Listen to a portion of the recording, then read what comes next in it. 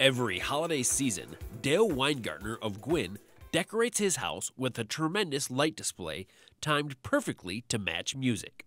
It all started when Dale was young and worked with his dad on lighting displays at their home in Rock. Years later, Dale spends 70 to 100 hours setting up hundreds of circuits and tens of thousands of lights. Every year, the show is different and lasts around 6 minutes. I love colored lights, but the main thing is I just love to see the reactions of people watching the show and see their excitement.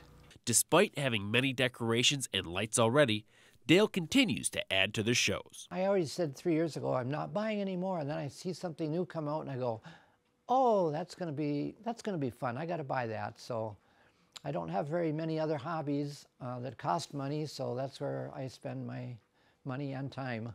Dale says next year's show is already about 80% planned. There is also a Facebook page, Dale's Light Show, where you can see previous year's displays.